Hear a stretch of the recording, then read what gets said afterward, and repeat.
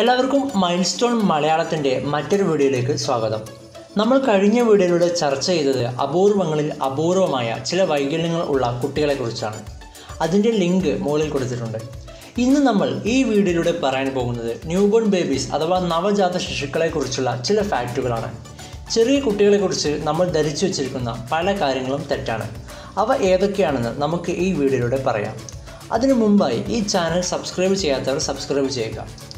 ഈ വീഡിയോയിൽ നമ്മൾ 5 കാര്യങ്ങളാണ് പറയാൻ പോകുന്നത്. അതിൽ ഒന്നാമത്തെ കാര്യം കുട്ടിയുടെ കാഴ്ചയെക്കുറിച്ചാണ്. നമുക്കെല്ലാവർക്കും അറിയാൻ ആകാംക്ഷയുള്ള ഒരു കാര്യമാണ് ഒരു ചെറിയ കുട്ടിയുടെ കാഴ്ച എങ്ങനെയാണെന്ന്. ഒരു നവജാത ശിശുവിന് അവൻ്റെ ചുറ്റുമുള്ളതൊക്കെ കാണാമോ? കാണാമെങ്കിൽ എത്രത്തോളം കാണാം? എങ്ങനെ കാണാം? ഇതൊക്കെ നമ്മുടെ മനസ്സിലൂടെ ഓടിപ്പോകുന്ന സംശയങ്ങളാണ്.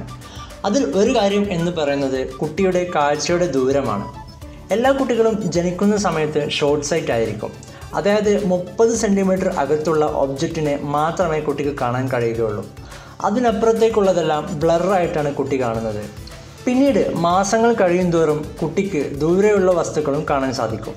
അതുകൊണ്ട് തന്നെ ചെറിയ കുട്ടികളുടെ മുഖത്തിനോട് ചേർന്ന് നിന്നാൽ മാത്രമേ കുട്ടിക്ക് നിങ്ങളുടെ മുഖം വ്യക്തമായി കാണാൻ കഴിയൂ. ഇതിൽ വേറെ ഒരു കാര്യം എന്തെന്നാൽ കുട്ടിക്ക് 3 മാസം വരെ കാഴ്ചകൾ ബ്ലാക്ക് ആൻഡ് വൈറ്റ് ആയിട്ടാണ് കാണുന്നത്. 3 മാസത്തിന് ശേഷം കുട്ടിക്ക് ചെറുതായിട്ട് കളറുകളെല്ലാം കാണാൻ സാധിക്കും. മറ്റൊരു പ്രധാനപ്പെട്ട കാര്യം എന്തെന്നാൽ അമ്മ കുട്ടിക്ക് പാല് കൊടുക്കുമ്പോൾ കുട്ടിയുടെ മുഖവും അമ്മയുടെ മുഖവും ഏകദേശം 30 സെൻറ്റിമീറ്ററിന് ഉള്ളിലായിരിക്കും. അതുകൊണ്ട് തന്നെ കുട്ടിക്ക് അമ്മയെ വ്യക്തമായി കാണാൻ സാധിക്കും. രണ്ടാമത്തെ കാര്യം നമുക്കൊന്നും കേട്ടാൽ പെട്ടെന്ന് വിശ്വസിക്കാൻ കഴിയാത്തൊരു കാര്യമാണ്.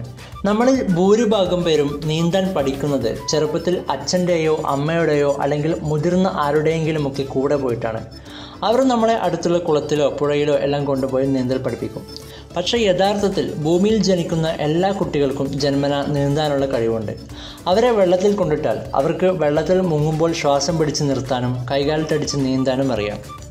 നമ്മൾ ചെറുപ്പത്തിൽ നീന്താത്തത് കാരണം മറന്നു പോകുന്നതാണ്. നിങ്ങൾക്ക് ഇതിനെക്കുറിച്ച് അറിയണമെങ്കിൽ യൂട്യൂബിൽ തന്നെ ഒന്ന് സെർച്ച് ചെയ്ത് നോക്കിയാൽ മതി. ചെറിയ കുട്ടികൾ നീന്തുന്ന വീഡിയോകൾ കാണാം.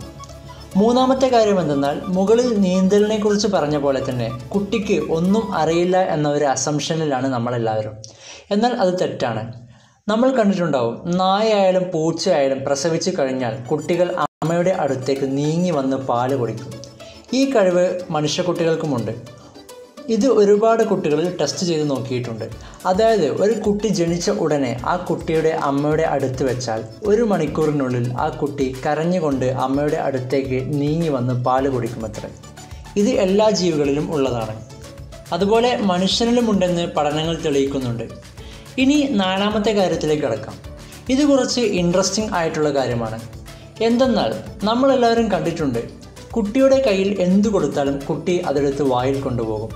നമ്മളത് കണ്ടാൽ പറയും കുട്ടിക്ക് വിശക്കുന്നുണ്ട്, അതുകൊണ്ടാണ് അതൊക്കെ കടിക്കുന്നത് എന്ന്. എന്നാൽ അത് തെറ്റാണ്. ഞാൻ ഈ വീഡിയോ തുടങ്ങിയപ്പോൾ പറഞ്ഞു കുട്ടികൾ ജനിക്കുമ്പോൾ കണ്ണ് ശരിക്കും കാണില്ല എന്ന്. അത് തന്നെയാണ് കാരണം. നമുക്ക് ഏതെങ്കിലും സാധനങ്ങളുടെ രൂപവും ഷേപ്പും അറിയണമെങ്കിൽ അത് കണ്ടാൽ മതി. എന്നാൽ ചെറിയ കുട്ടികൾ അതെന്താണ് സാധനം എന്നറിയാൻ വായിൽ ഇട്ട് നോക്കുകയാണ് ചെയ്യുക.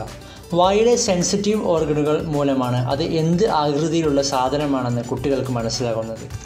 അവസാനത്തെ ഫാക്റ്റ് എന്താണെന്ന് വെച്ചാൽ കുട്ടിയുടെ വയറാണ്.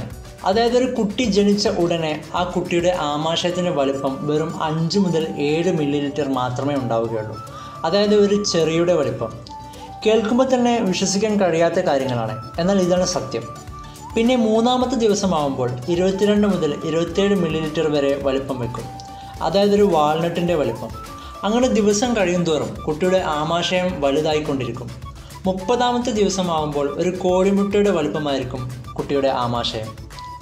ഈ വിഷയത്തെക്കുറിച്ച് നിങ്ങളുടെ അഭിപ്രായങ്ങൾ താഴെയുള്ള കമൻറ്റ് ബോക്സിൽ രേഖപ്പെടുത്തുക. കൂടുതൽ വീഡിയോകൾക്കായി ഈ ചാനൽ സബ്സ്ക്രൈബ് ചെയ്യുക.